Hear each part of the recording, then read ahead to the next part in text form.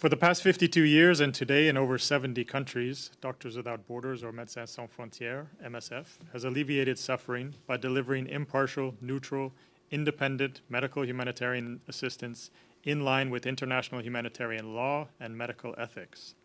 Here in Canada, more than 180,000 Canadians support MSF based on their trust and confidence in what we do.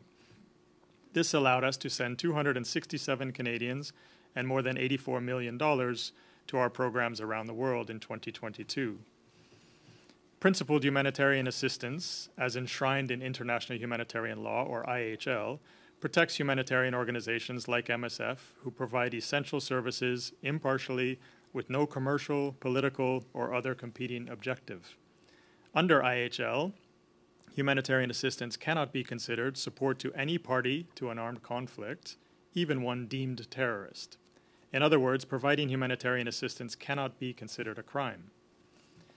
IHL is integral to Canadian law. As party to the Geneva Conventions, Canada has an obligation to uphold IHL and must also, according to recent United Nations Council resolutions, ensure that domestic counterterror legislation is compatible with IHL.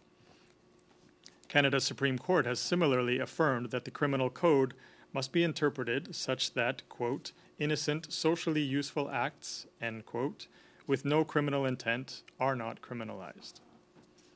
The humanitarian exemption in the amended version aligns Bill C41 with IHL and avoids the potentially crippling authorization process that humanitarians would otherwise have been subject to.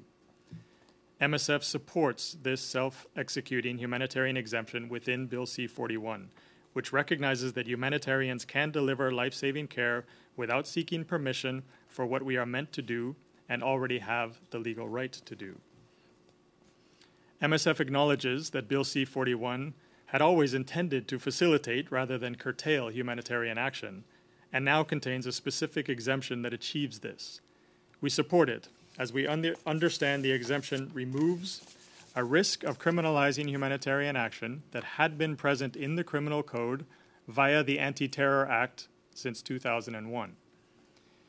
In its first iteration, prior to this exemption, Bill C41 would have done more to hamper humanitarian action than facilitate it.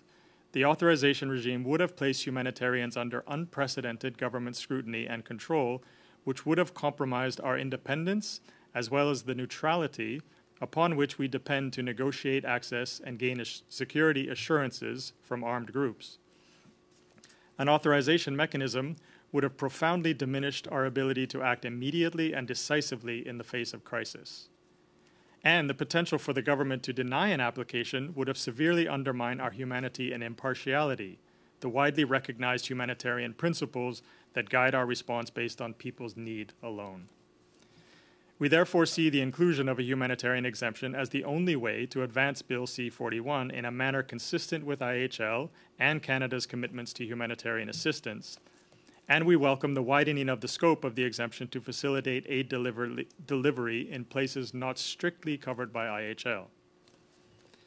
Finally, we continue to recommend that Canada ensure that any future legislation or practice related to counterterrorism specifically and unambiguously exempt humanitarian assistance. Senators, MSF worked in Afghanistan before the Taliban takeover, and we continued without interruption after, on the same basis that we work all over the world: IHL, medical ethics, and the humanitarian imperative to respond to people's basic needs.